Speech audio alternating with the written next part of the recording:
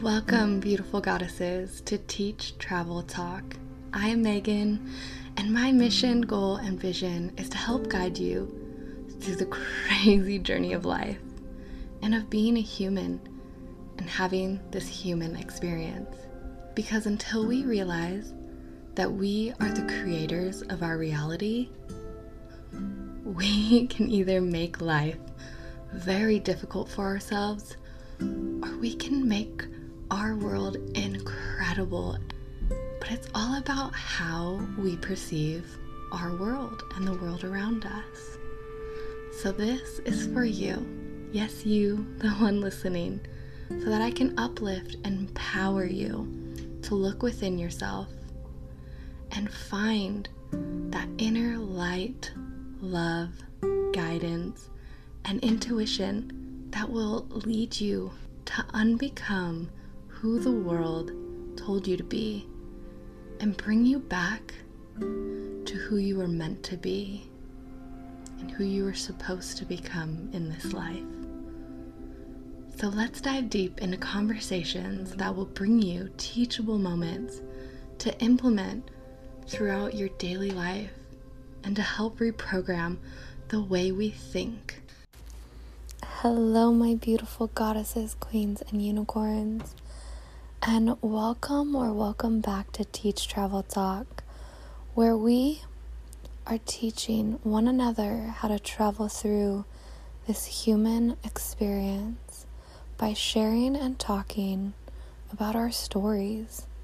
It is so important for us to hear what other people are going through and talking about what we have gone through in this life. They are such powerful tools that we don't tap into enough, because when we are releasing and transforming that pent-up energy in our body into a new form, we release it and we gain our control back.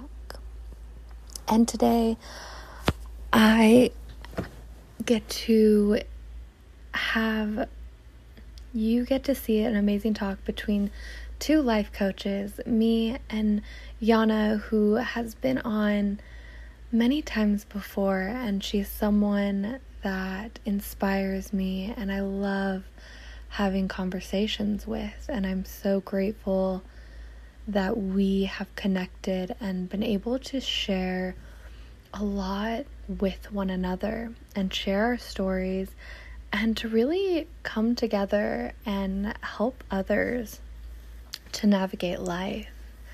And I absolutely love in here because Yana is a very powerful person, and I felt that I was being interviewed, but I loved it. I love that, you get two different perspectives from two different life coaches who have done the work themselves of learning how to not only heal ourselves, how we have healed ourselves by being aware of our cycles in life and learning how to be, and learning that one of the greatest tools that we could ever have is our acceptance of talking to ourselves in many different forms, and finding that form that allows you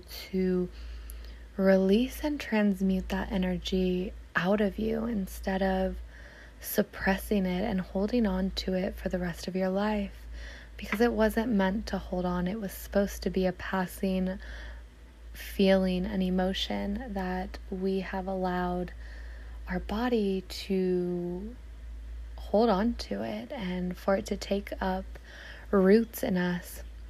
And it's about finding all of the roots that are in our body, grabbing them and taking them out. So I can't wait for you to hear this incredible talk. And I hope that you have some amazing teachable moments, because I know that whenever I speak with Yana, I learn so much from her, and I love her wisdom. I love the words that she speaks, and I hope you do too. So, without further ado, me and Yana on helping us and giving you a little life coach lesson. So, let's begin. The moon controls the water. How do we not think that it doesn't control us? We are water. We are made of water. How do it's just like, it's crazy to me. Like, it doesn't make sense how it can control that, but not like we again think we're like better, or that We're it doesn't affect. we're made of the same stuff, Ah, like the same stardust. mm-hmm. We're all made out of the same thing, all living creatures. If we pay attention to nature, it has its own cycle, the 24-hour cycle, the seasonal cycles, the moon cycles, right? The months, the 12-month cycles, the week cycles. And like you said, it would be kind of naive of us to think that we are not part of that nature. Yeah. We are very, very much so. Yeah. And that is why I agree that it is very important to understand our human design. We are the only creatures on this planet that can take time and become something more than we were born to be. We're born to be a baby and a human, but we can become something more than just a human. We can become a doctor, right? We can become a healer.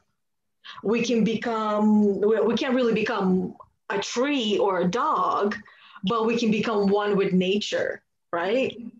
So we can become anything or anyone we want. And in order for us to become successful in that journey of growth towards what we want most, it's important to understand ourselves, right? Like, for example, we don't all learn the. But what I was saying is that, like, for example, we all learn a different way. Mm-hmm. And it's important to understand how each and every one of us learns, right? And I feel like not even just learn, but how we do things, right? So in business, all of us are trying to find like that person, and oh, you're going to make me successful. Well, everyone finds success differently.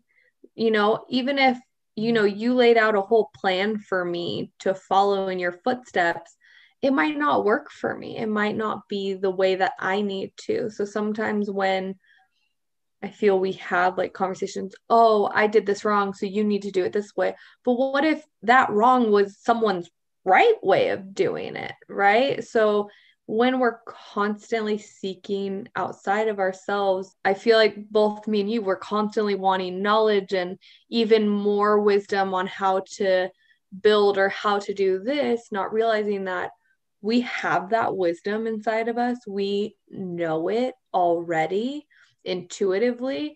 I feel sometimes we fear the outcome, or just have those fears that stop us from blooming and evolving and just being like nature, going through the seasons, going through the cycle, and just enjoying every single cycle that we have in life. For me, it it mostly comes from a place of not feeling that I am enough, that I know enough, that I give enough, that I do enough, that I offer enough, which, and that is one of the reasons why I might find myself experiencing overwhelm and anxiety like I have been for the past 2 days. Because before we hopped on here, you were asking why I'm experiencing anxiety. And that's because I have this expectation of myself of always doing and doing and doing. And I have times when I forget that it is extremely important to just be and not do, and that I need days to not do anything because I need those days of rest. And I can't always, I can't pick and choose those days. I can't schedule those days because there's something beyond me. True. Controls it, and I'm not fully aware of it. And the way that I'm aware of it is just keeping track of my own cycles of that energy and how it works. And I know we've talked about the menstrual period for women. For me, the first week I'm great, like after, like during the period, but the second week quite often is when I find myself having 2 or 3 days where I really just, I don't want to, I can't, I'm not in the mood, I'm too tired, I'm exhausted, not right now, I will deal with it later. I don't want to, I don't want to, I don't want to. So this is where I've been finding myself, and mentally kind of like trying to pressure myself to actually do something. And then fairly quickly I realize and remember that if I push myself, it's only going to do more damage, right? And I don't want to break myself. So I allow myself the time to just be and sit still. And I mean, quite literally sit here and watch the candle slowly burn out. Okay. That's okay. And then when it's burning out, I put it on the cup warmer that actually melts everything, and I watch it melt. Hey, and you know, I feel we take even those little things for granted, and it's teaching us to find that stillness and appreciate this moment and having that anchor, whatever it may be, you know, and it can just go sit outside and stare at the sky, stare at the tree, stare at nature. It will teach you kind of how to be. Just like you said, it teaches you to be. Just be there, be in this moment with all of your senses, all of them. And I feel we have a hard time doing that, is embodying the moment completely, because our mind might be there, but then it's like, okay, but are your for long? Huh? The mind is not there for long. When we're being in the moment, it's not there for very long. Yeah. And that's where mindfulness practice comes in, right? I know from my own experience and from conversations is that being in the moment and just being and not doing anything is one of the hardest things people can do. Some, the way they describe it can be summarized in one word: torture. They feel like it's torture. And just to think about how is it that we human beings, we used to just be. That's why we're called human beings, not human doings. And then at some point we got reprogrammed to doing and doing and doing and doing. And then on top of it, you get a job, 9 to 5, where you gotta work for a little bit of money as a reward that you didn't even decide on how much you were gonna get paid.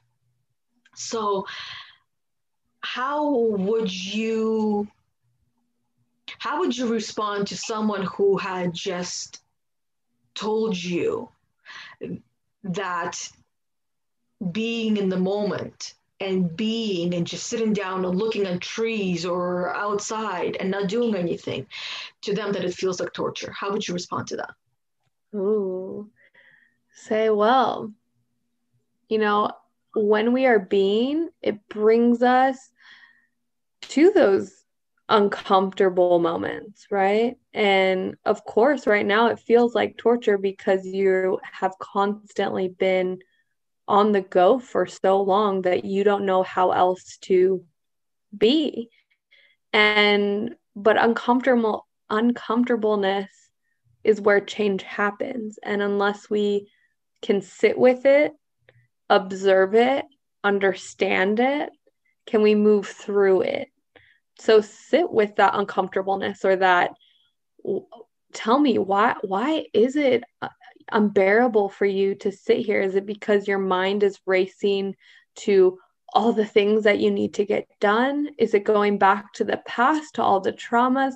Where is your mind wandering to? Because that is actually what is making you go crazy inside. It's not that you actually sitting and being, it's that you don't know how to sit and be. And it's going to take you to all these different places. And then you're really still not being there. You're going to all these other maybe bad places, and it's making you feel that way. Practice, Mm-hmm. right? Practicing questioning your thoughts and monitoring your thoughts as to where they're going, in the past or in the future. Because if it was in the moment, you would not be experiencing that. Exactly, yeah. And even that, it's like, okay, are you more uncomfortable because your parents at a young age made you go to the corner and sit there if you were in trouble? So you correlate that to being in trouble. There are so many triggers that we don't even know we have, but by being able to meditate, to just sit with yourself and talk to yourself and figure out what is going on in there? What can I help you with today? Because again, we're constantly going to go through it. I constantly go through it. I know you probably go through it all the time, right? Yeah. Like we all do. We're human. That's a part of being human, but it's practicing, like you said. Just keep practicing and you get better. It becomes a habit over time, just like all these habits that we automatically do. It's autopilot. And when you get to this point of practicing over and over and over again, then you're able to really get into being and being in the moment and being present and finding the joy within everything that we're doing. Another thing I also have heard many people say and ask me is not knowing how to talk to themselves. Which, I mean, the first time I was asked me, how do you talk to yourself? I didn't think that it was just me. I thought it was just me. I didn't know that it was pretty much everyone that have a thought in their mind, and they have, and it's almost like they ignore it, they avoid it, and they don't know how to talk to themselves because that thought is just a thought. Where in reality, that thought is a conversation that your inner self is trying to have with you. And if it is ignored, no matter how old this thought is, it will not like it. It won't like it. So it can get worse. And it usually does. So I wanted to ask you, how would you respond to someone if they told you that they don't know how to talk to themselves? And I can't talk to myself. I'm crazy. Like crazy people do that. Well, first of all, I would say get rid of your belief that you can't, because you can.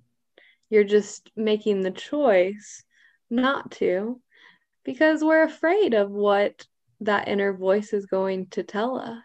And that fear will stop us, and kind of re-transforming our thoughts to a loving place, right? Like, let me love and treat this like a child, right? Let me listen to you. Let me hear you out.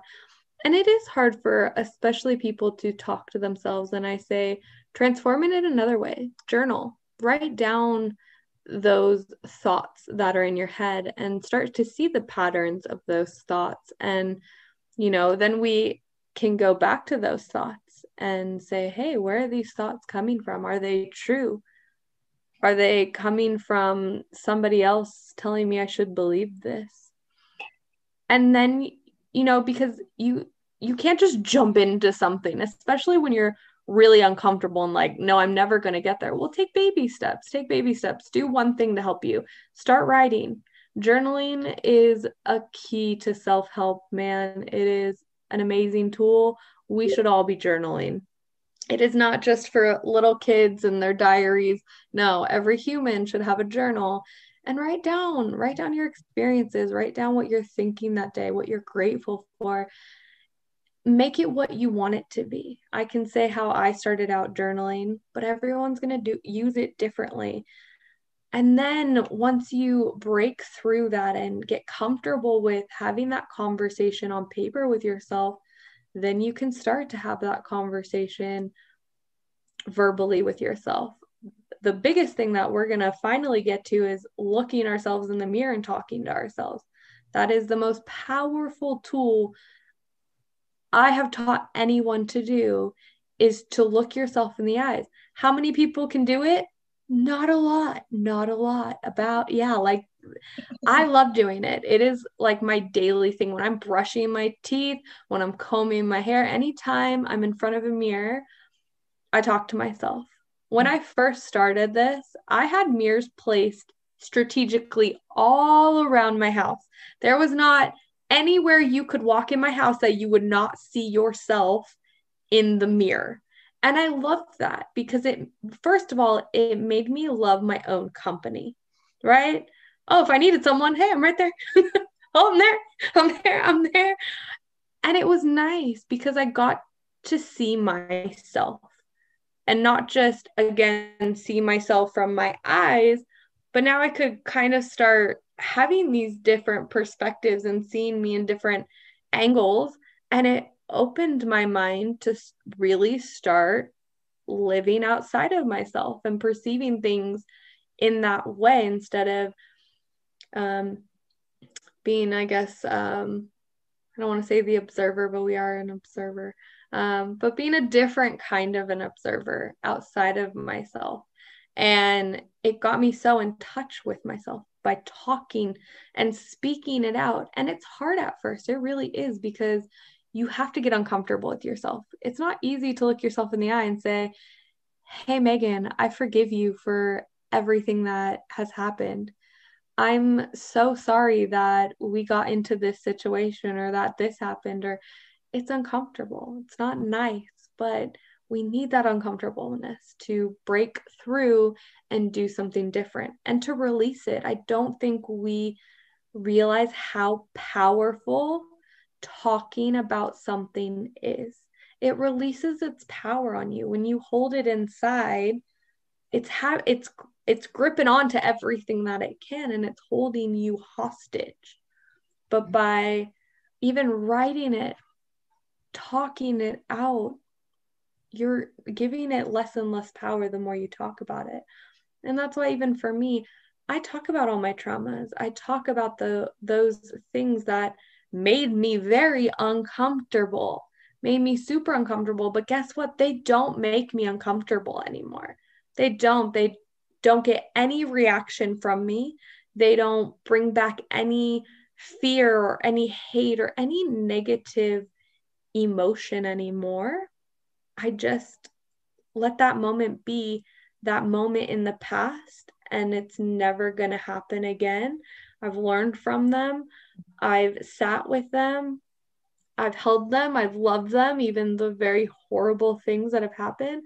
And I say, it's okay. This is what was my plan, or else I wouldn't be Megan. I wouldn't be here right now talking to you, Yana, and having this amazing experience and having this connection with you, right? So it's being grateful for being able to do this, but I did it by helping myself, by stopping myself from saying, nope, I can never do that. I can never do that. I can never do that.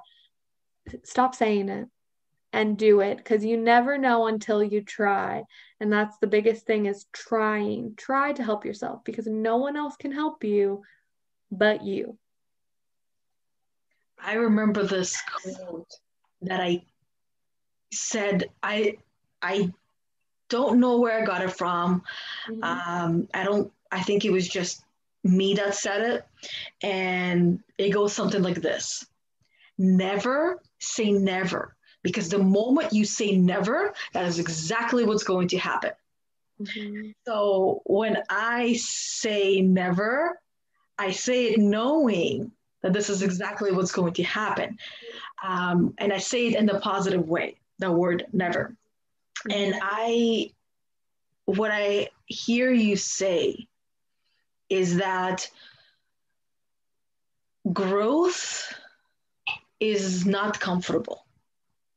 And there was this phrase that was replaying in my mind. Growth is comfortable, said no one who actually grew in their lifetime. Right? So the people that say growth can be comfortable, and when you can grow through something and it will be okay. Yes, it will be okay, but and you won't feel discomfort and you'll feel comfortable. Then it's not growth. Then you're just playing it. And it's like a habit. If you're trying to change your habits, it's going to feel uncomfortable until it becomes a new habit, and then you will feel comfortable. So comfort lays on the and waits for you on the other side of discomfort once you embrace it and work through it and grow through it, which does not happen on its own. Like there is always some kind of action that needs to be taken. Even if you're sitting there and doing nothing, as many would say, and just looking outside or watching that candle burn ever so slowly. And it's like, oh my God, it's been 2 hours and I've been staring at you. That's not doing nothing. You laugh. Yes, that's what I did actually. That's okay. That's a lot, because what happens is there's a lot of thoughts that go through, and I've gotten quite good at talking to myself in my head. And I've learned how to do that. And I love mirror talk. One of the favorite things that I do in the mirror, and I don't really need to do very much through the mirror, is really just look at myself and tell myself, say to myself, I am lovable. Which the first time, like, it was like one of those funny things that I didn't think it was funny until I kind of replayed it in my head. I was acting like a child. So I have a really big mirror, a lot bigger than me. It's like 6 feet tall and I'm 5'1", in the foyer. And once I learned of that phrase, I am lovable, I was so brave. I'm like, I'm going to go and tell myself to the mirror. And as I'm walking in to the foyer, I see the mirror and I go like this to the side and I'm looking at myself in the mirror. I'm like, I can't, I'm not ready. So I started with just saying it in my head as I slowly moved to the mirror. And I was crying. So by the time I got to the mirror and I saw myself, the thoughts in my head were racing of, you're an ugly crier. You cry ugly, right? I'm like, no, I am beautiful and I'm a beautiful crier because this is what healing looks like. I'm like, yes, this is what healing looks like. So from there, I was able to say to myself in the mirror, I am lovable. Now, when I work with people and they tell me that they can't have that conversation with them, as I coach them through it, the common thing that they all come to is gotta start small, baby steps. And for pretty much everyone, the small step was starting a conversation like you would with anybody else. Just saying hi to that voice. When the voice comes up, they would just say hi. Sometimes it's silent, sometimes there's a response. And then you can follow the conversation. And some people do it on paper. right? Just saying hi on paper, and they know they're really talking to themselves on paper. And just like, I can feel like my chest, my chest burning now, because quite a few people have done that. And I myself have done that as well once. I mean, that's one of the reasons why I love having one-on-one clients, is because I get to learn from them. I'm like, oh my God, I never thought of that. So I too have had conversation with myself after having had conversations in my head in front of a mirror, and it's a different experience. Mm-hmm. So starting small, whatever that looks like, to those who are listening or watching, depending what platform you find this podcast on. And I would be curious to hear, what is your small step on how you can start the conversation with yourself? Yeah. So we can learn from you as well. No, I love that you said that, crying is a form of, change. And and I think a lot of people that too, especially in the society, we say, you can't cry, hold it in, suck it up, don't cry, be a big boy, be a big girl, cry. Crying is also a huge form. And people that I've worked with to do this, the first thing that they do is cry. And that's okay. It's a big release to be like, I'm sorry I haven't talked to you sooner, right? It's like reconnecting with this old friend that has been there forever, but you have been so disconnected from them. And you live in the same house, but you've never said hi. So it's doing that again, and it's uncomfortable. And just like you said, baby steps. I start with just making eye contact. Making eye contact with yourself in the mirror, ridiculous. Go and see if you actually ever make true eye contact with yourself. And for me, what I try to get people to do is, okay, say some nice things about yourself. We always have that, self-negative talk. I don't want to hear any, oh, I don't like my nose. Oh, I don't like this. No, tell me what you do like.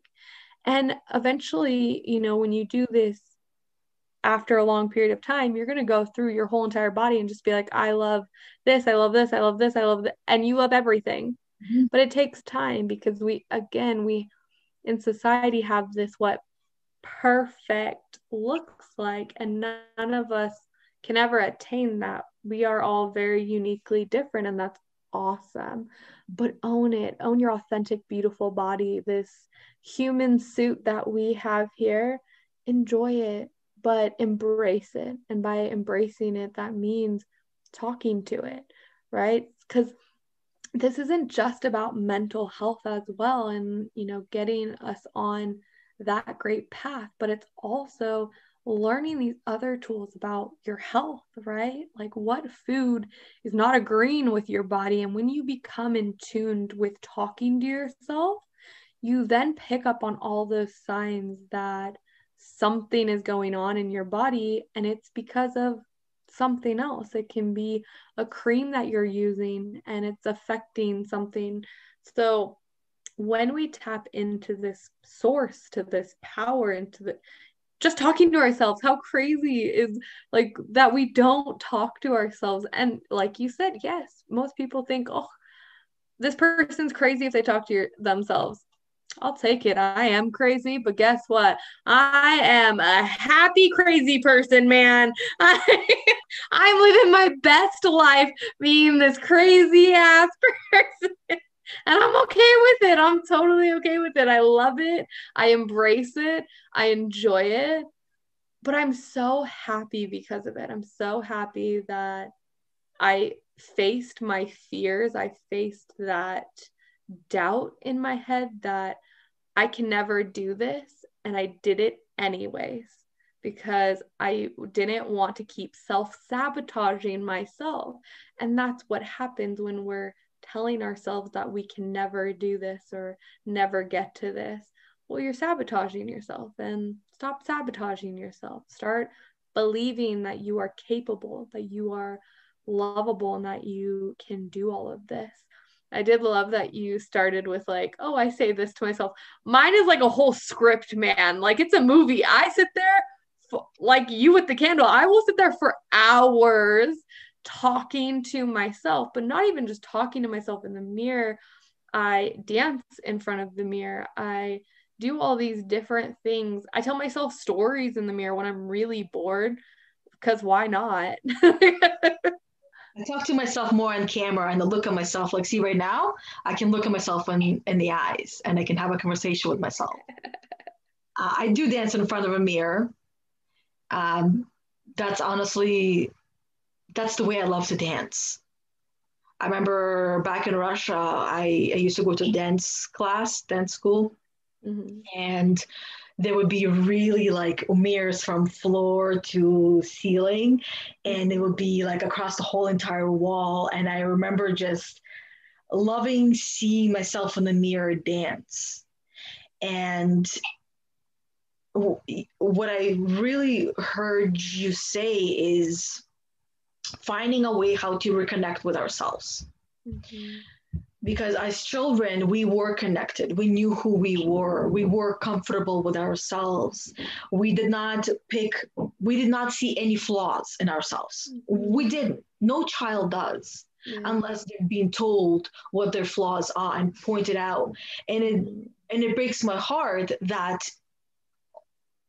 pretty much all children go through that. And that is an unconscious program that the parent is running. So it's at no fault of the parent. And I wanted to make that very clear to those parents that are listening. It is at no fault of your own if you have said hurtful things to your children and given them a label or limited them in some kind of a way. Because you are hearing this message now to turn it around. Because all is not lost. You have gone through the experience, so it was normal to you. And now you're learning that there is another way, that there's another choice, that there's another option. And that is exactly what makes a great parent. Doing something different and trying and keep going, and bettering yourself and your family at the same time. So it's important to take this time to reconnect with yourself in the ways that you know how. And when we were having this conversation, and I was just listening to you, Megan, talk about, having that conversation with your inner self, with your voice. The reason why I feel like it's so uncomfortable for everyone is this. Have you ever had, which is more like, I guess, a rhetorical question, because I know everybody has had this experience, where you want to have a conversation with someone or you want to say something to someone and you wait and you wait and you wait, and the longer you wait, the harder it gets. So it's pretty much the same way when you have these thoughts in your mind and you keep ignoring and ignoring and ignoring because you're afraid to have that conversation.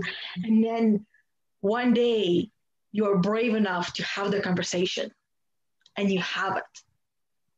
And then all of a sudden you're like, oh, that felt great. And then doing it the second time can also feel uncomfortable, and the third time. But the more you do it, the easier it gets. So that's kind of like a conversation with a friend who you lost contact with, who keeps trying to reach out to you and have a conversation with you, but you keep ignoring them and you keep holding back for a variety of reasons. That is up to you to figure out what those reasons are. And the way that it's going to happen is through conversation, right? Through facing that voice and having that one-on-one conversation, however you want to do it, on paper, on audio recorder, on your phone, video recorder. Maybe you want to type it up on here. Maybe you're more techie and digital. Maybe it's the mirror. Maybe you want to go sit in nature and just talk to a tree, or to, share that what that voice is saying to a tree. Maybe you can, have a conversation between three of you, right into the water, talk to a candle. I mean, these are just a few options of many. And I'd be curious to find out what everybody else suggested or came up with of what would their first mini step be in having the conversation with that inner self. Yeah, I agree. I would love to hear that, because everyone is going to do it a little bit differently. Maybe someone will hear what you said and pick up on that and hear what I said and resonate with that. We're all just here to, I really believe we are all teachers to one another. We are all helping each other. And it's not that we're supposed to mimic someone else or do exactly what someone else is doing. We have to have that inner conversation to figure out what is best for us and what we need in our life, instead of constantly, again, externalizing everything and thinking it's outside of us, because it's in here. But you gotta talk to it. You gotta acknowledge it. You have to let it come out and be heard. And I think, that's a really big problem, is our inner child, was always taught to sit down, shut up, not talk. And unfortunately, we do that to ourselves. We tell ourselves that all the time. We tell ourselves to sit down, shut up, don't speak up, don't talk to me. And that's not okay. And that's why a lot of us have, a lot of issues with our inner child, because we're not allowing our inner child to be free and to express itself. Our inner child never goes away. We just suppress it, and we need to honor our inner child. And our inner child is just getting us to go back to remembering how to live our lives, how to relax, how to enjoy, how to talk to ourselves. I know probably most of us talked to ourselves when we were younger. All of us did it, right? So it's going back to those basics, going back to remembering what it was like before society told you who you should be, before society told you how you should be, and everything in your life, and dictating all of it. And it's stepping back and saying, no, I'm gonna free my child within. I'm gonna go color. I'm gonna go play in the grass. I'm gonna go take a run, go ride my bike, play on the playground. Anytime I see a playground, guess who's on it? Me. Because it's joyful, it's fun. Why not have fun in your life? Yeah. Why deny yourself it? Just don't deny yourself, and help yourself. And don't stop your children from doing that. Like, one of the things that I see and hear quite often is parents preventing science experiments in children. Especially outside and inside the house as well. But you don't hear the ones out inside the house, because people don't typically talk about things like that, because they don't see it as a problem. And what do I mean by a science experiment? Honestly, the list is so endless that I can only just begin to share what the science experiments are.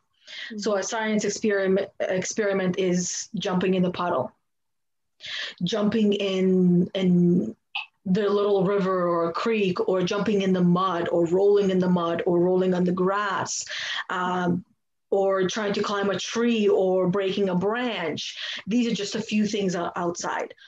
Inside the house, taking that egg out of the egg carton and just tossing it up in the air and seeing what happens. I mean, I say it because it happened in my house quite a few times. My son even took an egg to his bedroom, hoping the chicken will come out of it. No chicken came out. But I've done those things myself as well, where I took an egg and I tried to put under the light and take care of it and everything. No chicken came out. Mixing a whole bunch of foods together, and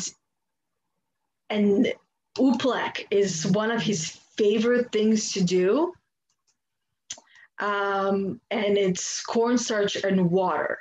And quite often we stop these types of science experiments because we don't want to clean up the mess. We there's some kind of fear attached to it, which comes from our own childhood because we weren't allowed to do it. We gotten in trouble over trying to, break an egg and it would make a mess. We try to stop these science experiments. Where I was going with, denying your child an opportunity to do an experiment, and punishing, because quite often a punishment follows that. And how you were punished as a child. So when you mentioned that, you were put in the corner and you sit there quietly and still and don't talk to anyone because nobody wants to hear it, that's how I was punished. So then how does that translate into adulthood? I find myself, when I feel like I did something wrong, I find myself sitting quietly in this virtual corner and not expressing the turmoil that is going within me, that is happening within me. And there's another perfect example from a show I watched. I shared this video, I believe it was my Instagram stories, 2, maybe 3 months ago. And it was this comedian who is going through professional help. He's seeking professional help, and he's learned through this person that he's working with that he continues to punish himself. When he would go and do this stand-up comedy and he felt like he failed, he would go back in the car, take a bottle, and hit himself with that bottle until he bleeds, because that is how he was punished as a child. His dad used to beat him and hurt him until he was visibly in pain or would bleed. So he would continue that cycle now as an adult, and he wasn't conscious of it until he came to this realization through professional help. And that's one of the reasons that I always suggest to everyone to seek professional help. There's so many different types of help that you can hire, that you can get to help you work through things, because somebody outside of you sees you for who you are. And they see you as a powerful, strong, credible, empowering, wise person who knows everything, who's been through stuff, and they're able to help you to connect the dots and help you to come to such realizations as that. Because that is not something that very, very few. I actually don't know anyone who has not gone through either training or getting professional help who's been able to. Also, when I say like training, I also mean like educating yourself online. That's a lot of training, right? Who's been able to connect the dots themselves for the things that are happening on the inside. And an outsider. And I have coaches that I work with that have helped me to connect the dots where I couldn't. Yeah. No, and that's hard, because just like our inner child, we weren't able to ask for help when we were younger. We weren't able to ask our parents, how do I get through this emotion? How do I do this? It was just constantly don't do that. Don't do this. Don't. And no explanation behind it. No, nothing. You're just supposed to comply with what is. And so now we all have this hard time not only asking for help, but accepting help. And we all need it. We all truly, truly need it. And that's okay. That's what we are here for. We're here to find community and hold one another accountable for being the best versions of ourselves.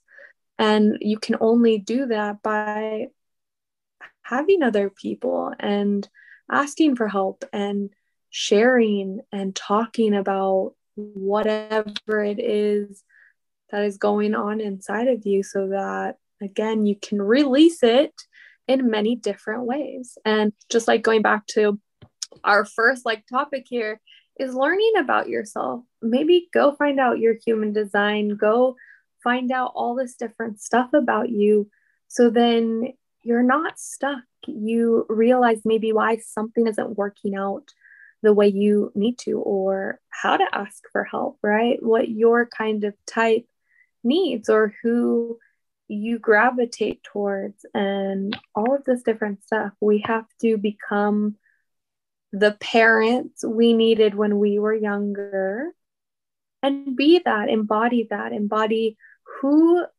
would I want to be talking to me right now? How would I want this person to talk to me if I was 5 and was just having fun and didn't realize that this was something bad? How would you explain this? How would you want someone to explain it to you? And I think always going back to that is help yourself. Just like you said, get some help. It's okay. It is okay to need help. We all need help. We all need help. We can't do it all by ourselves. Yeah. And it does not make you weak. I will say that again. Asking for help does not make you weak. I learned that the hard way. Mm-hmm. I learned it the hard way, where, I mean, after my son was born, only having 6 hours of sleep and about 2 weeks did a number on me, and I still did not ask for help. And if I did early on, I probably would have avoided going through severe and massive depression, where I was medicated and was no longer myself. And one thing I will add to what you were saying, Megan, is when we are children, I get a sense that it would be quite a few children that have gone through this. Now, as adults, might be becoming aware of it. Our curiosity was quite often suppressed or ignored. So, how does curiosity show up? Curiosity shows up through questions that children ask that come from a place of wanting to know more. Many ways of how they ask you, tell me more, such as why, how, where, why not, right? There are so many different ways of how a child will express their curiosity, and quite often parents might see those questions as why, as how do I put it? Is when you're listening to me and you are being rude by asking the questions, but they're not. Like, they are so new to this planet, to this world, that they have no idea about anything. So they are very curious and they just want to know why. And if it's suppressed and ignored year after year after year after year, which is another form of how a child asks for help. Help me, I want to know more. And if you don't help your child, like you weren't helped when you were little, then it might be hard for you to go out there and ask other people for help. Come help me, I'm lost, I'm hurting, I'm confused, I don't know what's happening, I need help. Thank you for sharing yourself and your wisdom. And until we meet again. Yes, of course. All right. Bye. Bye. Thanks. Wow. I took away so much from this episode and so much from this conversation, and really learning about ourselves and learning about how to overcome those obstacles that come in our way and stop us from allowing ourselves to express emotions and feelings and what we're going through in life, and being able to talk yourself through these choices and decisions and learning how to overcome them and just be in the moment, be in that experience, be in that feeling or that emotion, and learning what it is trying to teach you at that given time, instead of resisting it and instead of suppressing it, but letting it show itself and allowing yourself to move with it and transform it into another way. Emotions aren't supposed to stay for very long. They're there to come, to teach us, and to go. But many of us haven't learned how to let that go, especially as a child. And it's going back to those child moments and rewriting how we show up in this world and how we are going to create a new method and a new form of releasing and letting go and not allowing emotions and feelings to control us in our everyday life. So I really hope you took away some teachable moments, and there were amazing information here that I hope can help any of you who are going through this spiritual journey of becoming your authentic self and learning to love yourself.